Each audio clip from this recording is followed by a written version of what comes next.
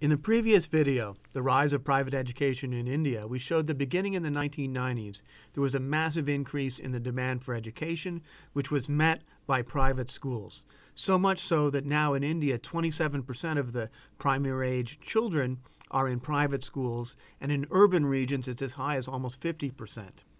We also showed that on educational tests, the kids in private schools do better than those in public schools. But the question is this because the private schools are better, or is it because they draw from better students? This is the question of cream skimming. It's part of what I look at in one of my papers, and it's what we're going to talk about in this video. Lots of papers have tried to control for cream skimming using American data or data from other countries, but they haven't always convinced the critics. And the reason for this is that when the private schools are just 10% of the market, the kids in the private schools are in fact very likely to be different than the kids in the public schools. With only 10% of the market, it's easy to imagine that it's a different 10%. It's the best 10%, or a portion of it is the best 10%. However, India offers a unique opportunity to test for cream skimming, because in many districts in India, and these are just a few, a majority of the kids are in the private schools. Well, if a majority of the kids are in the private schools, these kids must be much closer to average because they're the majority. If a majority of the kids are in the private schools, they can't all be the cream. That's the intuition. Let's look in a little more detail at a model. Here's a simple model of cream skimming. We're going to make three important assumptions. First, there's some distribution of child ability. Some kids have higher ability than do other kids. Second, we're going to assume that private schools offer no educational advantages. Private schools do not increase ability or testing level any more than do public schools. They are equal. Now, given this assumption, the average ability taken over all children, whether they're in public schools or in private schools, will not vary with the private share. Since private schools offer no advantages over public schools, as we increase the private share, the mean over the entire population will be absolutely fixed. Third assumption, we're going to assume that the private schools draw from the top of the public school distribution, or draw to a greater extent from the top of the public school distribution. With these assumptions, when the private share is low, it's quite easy for the private mean to be well above the public mean, simply because the private schools draw cream skim from the top of the public distribution. Notice, however, that as the private share increases, the private mean must fall and get closer and closer to the population mean. Similarly, since the private schools are drawing from the top of the public distribution, the public mean must fall lower and lower as the private share increases. Okay, here's the second model of education, the higher productivity model. In this model, we assume that the private schools are better than the public schools. They actually raise educational quality and achievement.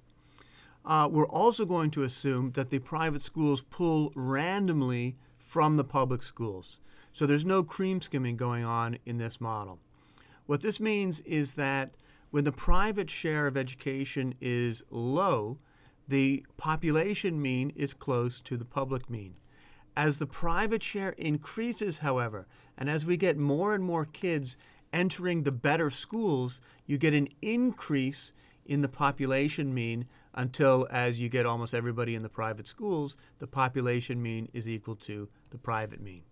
Key here is that as you increase the private share, you get more and more kids in the higher productivity schools, so the population mean increases.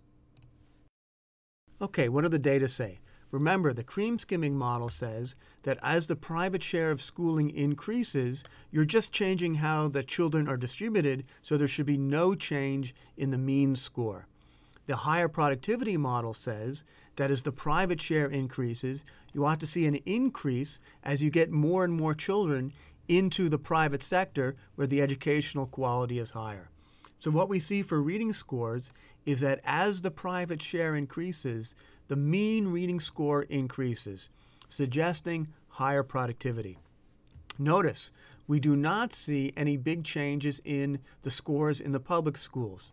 We see a slight decline in the scores in the private schools, suggesting that a little bit of cream skimming may be going on. Nevertheless, we see increases in the mean, which does suggest higher productivity. Now, this is just a crude look at the data. Let's take a closer look to see if we can pinpoint where cream skimming might be occurring, if it is occurring. In this slide, we're showing the percentage of children scoring at the highest reading level in the private and in the public schools. And what is very marked here is that as the private share of schooling increases, from about 0 to say 15%, we see a marked decline in the number of children in the private schools scoring at the highest level. So this suggests that cream skimming is going on. When the private share is really low, they really are getting the best of the students. As the private share increases, they're getting a lower and lower quality level of students. However, after about 10-15%, notice that this levels off and that we see no decline in the private share and also no decline in the public share. So what this suggests is that there's a little bit of cream skimming going on when the private schools are small.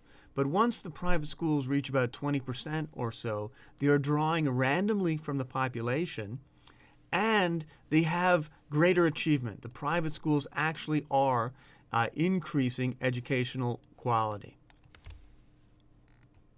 I think this story makes a lot of sense. When the private schools are small, of course they draw from the cream. But once the private schools are drawing from over 20% of the population, they're basically drawing from the same pool as are the public schools. And what we see is that in the limit, there is an improvement in the reading quality of the kids. The same is also true for mathematics, by the way.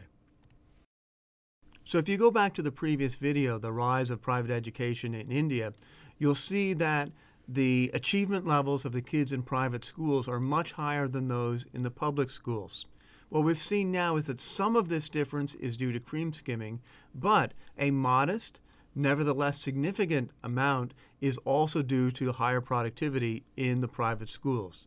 And indeed, that shouldn't be surprising. After all, the private schools have lower absentee rates. They have teachers who are actually in the classroom teaching more often. So it makes sense that there would be some difference. How much is this difference? Well, the difference, as I said, is modest but significant. So switching children to private schools would increase by 11.8 percentage points, or 38.5%, the number of children who can read at the very highest tested level. Looking at the bottom side, it would decrease, switching kids into the private schools would decrease by about 5 percentage points, or 55%, the number of children performing at the lowest tested levels. The same thing is true for arithmetic. Look at the paper for details, but basically switching the kids to the private schools would increase by 30%, the number of children who can do arithmetic at the highest tested level, and it would decrease by 26% the number of children performing at the lowest arithmetic level. Okay, let's put these results in context. The Indian population is very young, 370 million people, or 32% of the population, below the age of 15. What that means is that there's about 100 million children are being educated in private schools. In fact, this is the largest experiment in private education probably since 19th century Great Britain. So how's the experiment going? Well, what my paper suggests, as well as others, is that private schools improve educational performance, modestly but significantly.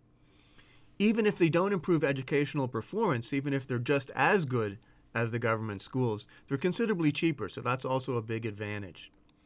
Despite the fact, or perhaps because of the fact, that this experiment in private education, which happened spontaneously, which happened from the ground up, which was not driven by government policy, but was a response of the people, was a response of entrepreneurs and the people to the demand for education. Despite the fact that this has gone well, the Right to Education Act of 2009 may threaten this experiment. the Right to Education Act imposes conditions on the private schools, many of which do not apply to the public schools. We'll have to see what happens in the future. Here's some further reading. My paper, of course, I've mentioned James Tooley before and the work with his co-authors, and I've also mentioned Ninda and Nilekani's book before. I should also point out that not everybody finds that private education raises achievement levels. There's a paper by Chudgar and Quinn. They find that private and public schools are about the same once you control for selection factors. I actually find this somewhat difficult to believe, since we do know that the private schools have much lower absentee rates. The public schools have higher absentee rates. Nevertheless, they find that once you control for other factors, achievement levels are about the same. However, the private schools are much cheaper than the public schools. So on a productivity advantage, that would still go to the private schools. Kingdon finds, as I do, that the private schools in India do have higher quality and higher efficiency. Thanks very much.